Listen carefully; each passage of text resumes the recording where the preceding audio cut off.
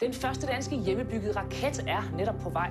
Raketten er verdens største privatbyggede raket. Peter og mig stod ind i hinanden og blev enige om, at vi bliver nødt til at bygge en bemandet rumraket. Jeg kan bare fortælle dig, det er fuldkommen fucking sindssygt. Den er enorm, Christian. Så kernen i projektet var jo fra starten af, at der skulle skydes et menneske ud i rummet. Vi ved alle sammen, at bemandede rumfartsprojekter, det kræver som regel et eller andet x antal milliarder af kroner, og det havde hverken Peter eller mig naturligvis. Den er fuld af teknologi, der kan købes i Harald Nyborg og i Silvan. Den indeholder en indbygget føntørrer, købt i Føtex. Man har et fantastisk udsyn også nedad. At være amatør betyder, at du gør ting, fordi du ikke kan lade være. Men der er jo ikke en forskel på os der.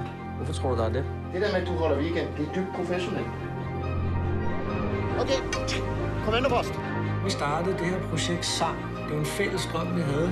Flight director, kom ind. Det var 2 personer, der lavede det her. We have ignition sequence start. Alle de drømme skyder du ned på, at du ikke kan tåle, at der er andre at dele det med. Det er sgu da utroligt. Ja, Peter og jeg var jo 2 handløver i et bur.